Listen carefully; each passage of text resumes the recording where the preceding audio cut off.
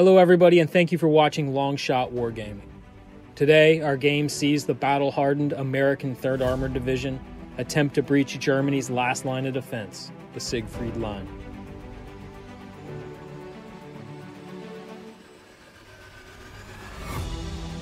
In the late summer of 1944, the combined Allied armies were pouring across France.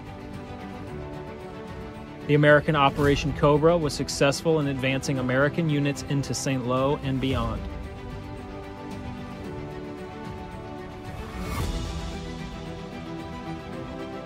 The Canadian and British operations Atlantic and Goodwood respectively saw the key French city of Caen liberated by late July.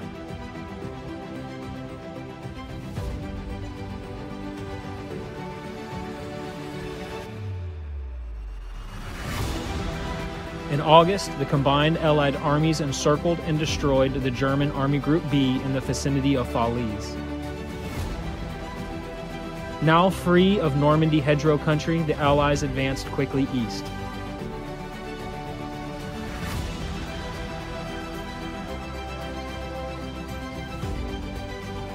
In late August, the French capital was liberated.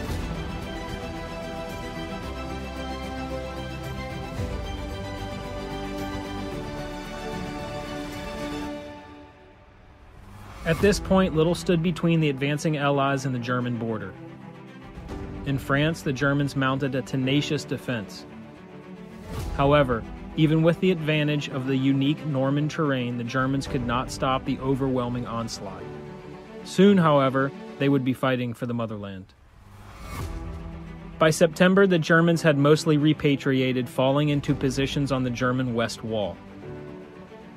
The West Wall, also known as the Siegfried Line, was a heavily fortified defensive line positioned on the German border to defend against attack from the west. The Siegfried Line was built in the 1930s and was designed as a counterpoint to the French Maginot Line. The line stretched for miles and consisted of bunkers, obstacles, and minefields.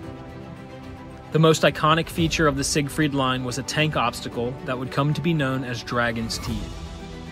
Bands of these obstacles lay across the German countryside, reminiscent of the Great Walls of antiquity.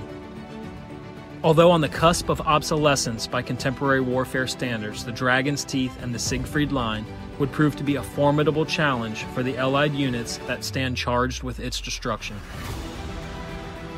One such unit was the American 3rd Armored Division. By September 1944, the 3rd Armored Division was known as the Spearhead Division because of its impressive role in the Normandy campaign. 3rd Armored was one of 16 armored divisions in the Second World War. Created as an instrument of mobile warfare, the American armored divisions would prove to be a highly effective formation. In terms of composition, the 3rd Armored Division was characteristic of most armored divisions of the time. The major combat elements consisted of a headquarters and service company. This made up the divisional command. 2 armor regiments, which made up the backbone of the division's fighting power. An armored infantry regiment, which is representative of the combined arms nature of the division. An armored engineer battalion, responsible for mobility, counter-mobility, and survivability-related tasks. An armored reconnaissance battalion. A signals company. The division artillery, consisting of 3 independent artillery battalions. And the division trains, responsible for supply, logistics, and sustainability of the division. In September 1944, the 3rd Armored Division was commanded by Major General Maurice Rose. Like many armored divisions, the Spearhead Division operated under the Combat Command Organization. This saw the division's subordinate units mixed up into 3 roughly equal commands. This allowed for increased tactical flexibility and the ability to leverage the division's full combined arms capability for a variety of situations. In September 1944, the 3rd Armored Division was organized into the Combat Command A, led by Brigadier General Doyle O. Hickey, Combat Command B, led by Brigadier General Truman E. Boudinot, and Combat Command R, which was the divisional reserve. Today, our game will be representative of the actions of Combat Command A. On September 12th, the 3rd Armored Division was positioned to be the first American unit to assault the venerable Siegfried Line. Routing to the south of the German border city Aachen, the 2 combat commands of the 3rd would scout and assault the line. Combat Command A would assault the section in the vicinity of Oberforstbach, and Combat Command B would assault and advance into the town of Röttgen. Opposing the Spearhead Division was elements of the German 9th Panzer Division and 12th Infantry Division.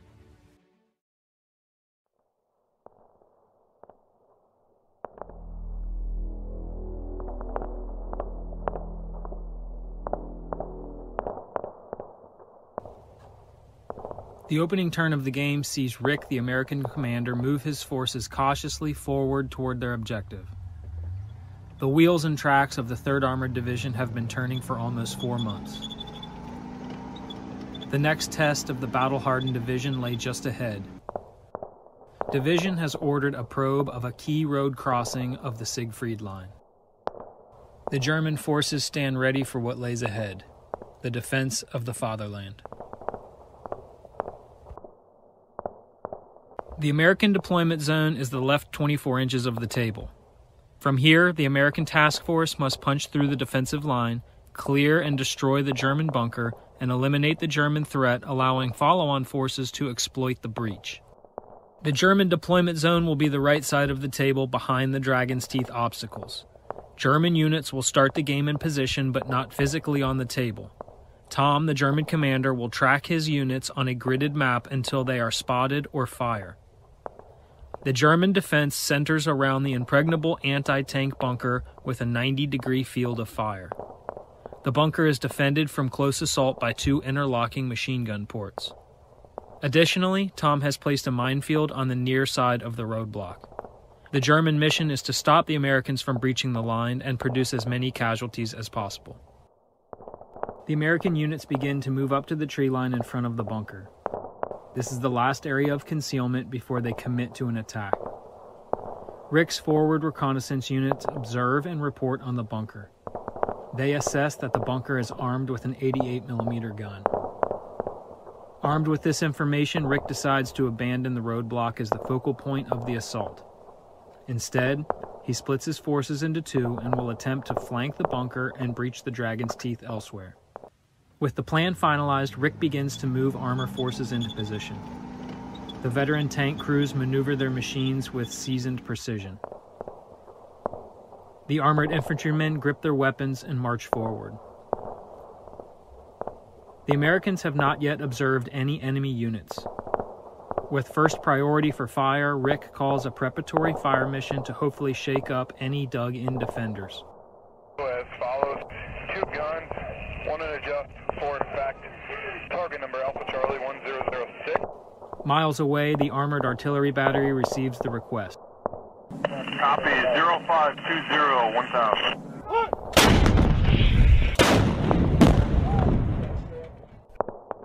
The rounds land with moderate deviation and cause 3 casualties to a concealed German infantry squad.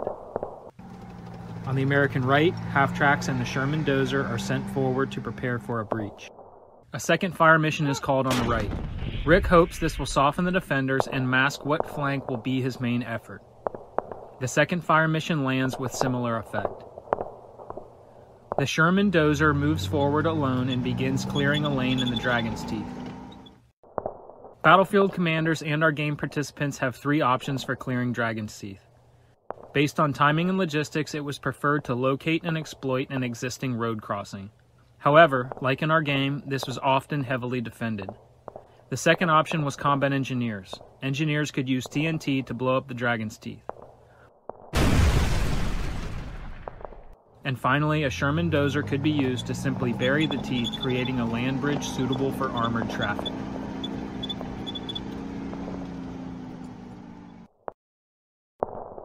The dozer begins its work. Unseen by the vehicle commander, a German Stug hides out in ambush. A shot rings out. The round slams across the front armor of the Sherman and is thrown into the sky. The Stug crew labors to load a second round. With seconds to spare, a second shot rings out. this one from the rear. A crack Stuart crew throws a smoke round directly in front of the Stug, buying the Sherman life-saving time. Now with the threat temporarily blinded, Rick moves an armored infantry platoon forward to push through the Dragon's Teeth and clear the far tree line. As the first squad dismounts, a second concealed menace shows its teeth.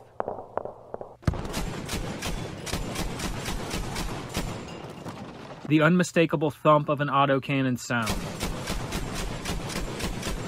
The infantry squad takes cover the best they can in the Dragon's Teeth, but the powerful weapon demands a price. The infantrymen take several casualties and are left pinned. The rest of the platoon dismounts and pushes into the Dragon's Teeth. Both the infantrymen and engineers fall into the murderous spray of a concealed MG-42. Several more casualties are taken. The advance is stalled at the barbed wire. For a moment, Rick focuses back on his left. The Americans have massed sufficient forces to conduct an attack. Several armor units are brought forward. An M8 Scott moves forward to provide smoke and HE fire to assumed enemy positions.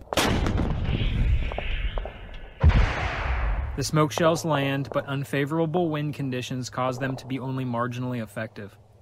The infantry is set forward regardless. Under the cover of their organic weapons, a daring infantry squad dismounts and runs through the Dragon's Teeth. A second half-track speeds up and dismounts an engineer squad. They will attempt to rig the Dragon's Teeth with TNT. Back on the American right, things escalate quickly. With the advancing enemy fixed, Tom calls a fire mission. The German artillery battery responds with an effective mission that causes casualties and pins several vehicles. In hopes of reducing the machine gun fire and blinding the German forward observer, Rick uses 81mm mortars to blanket the area with smoke.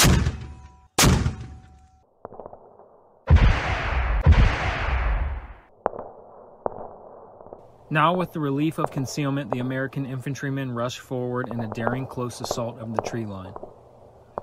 An unbelievable crescendo of violence erupts as both sides fight desperately.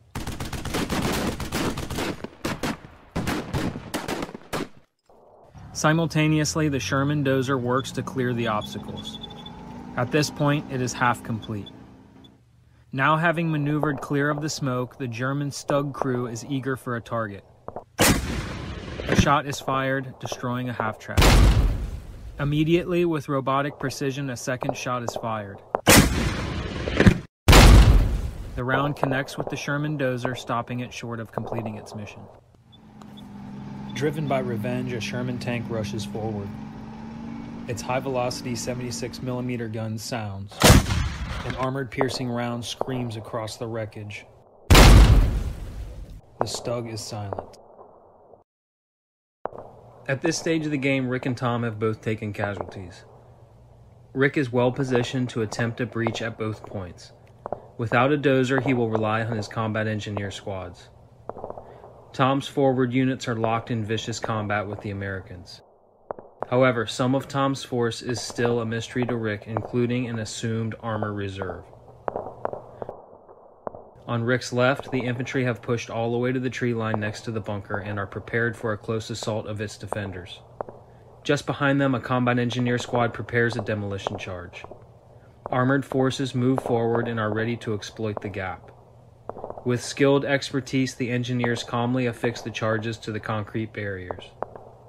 The squad leader issues the command. Fire the hole!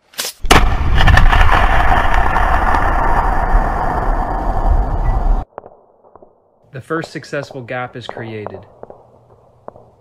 On the German side, two units are revealed as they come into view. A Stug and a PaK-40 anti-tank gun loom over the breach point. Rick immediately calls for a mortar mission to hopefully pin the menacing vehicle. The shaken Stug crew are overwhelmed by the incoming rounds and are left pinned. The PaK crew was not affected by the shelling and stand ready to perform their duties. They load their weapon. Next day! Fire! The shot is at the limit of the weapon's effective range. The round impacts but is deflected upward.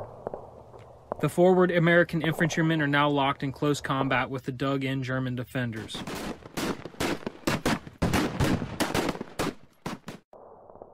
A half-track is the first vehicle through the gap and races forward to support.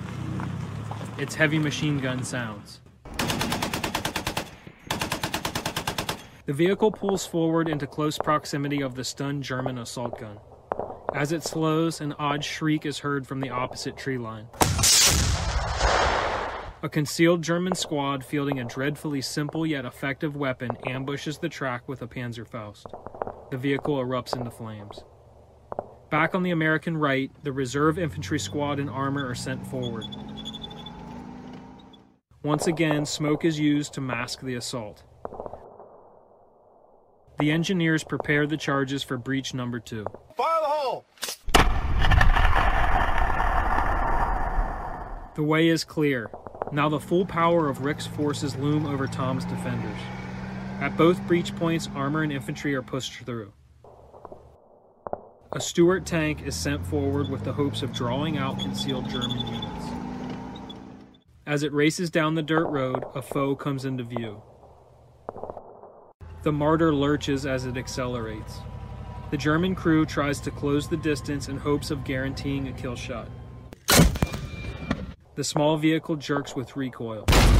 The close-range shot of the 75mm gun was no match for the lightly armored Stuart. Just to the side of the bunker, the infantry combat continues.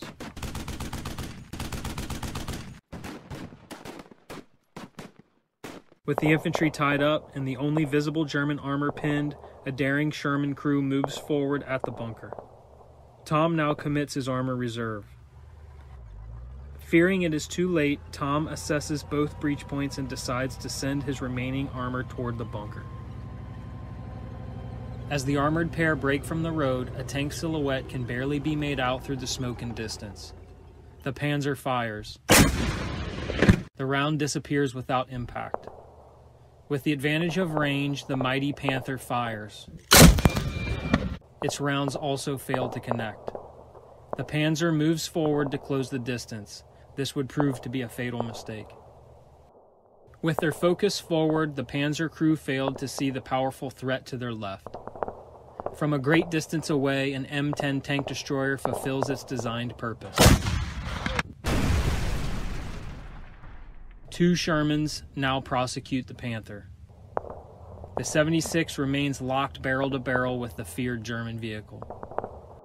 The crew of the Sherman 75 slam the vehicle into gear. Its radial motor screams as it races to flank the mighty vehicle. The commander orders the turret to the left. Once at close range, a shot is fired over the head of a German infantry squad. The round slams into the side of the vehicle. It is lost.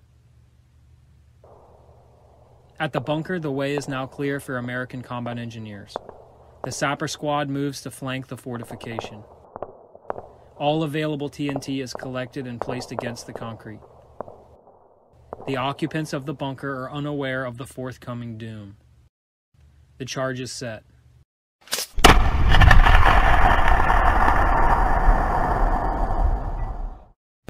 The remaining German units leave the area. Today, the men of the 3rd Armored Division accomplished their mission.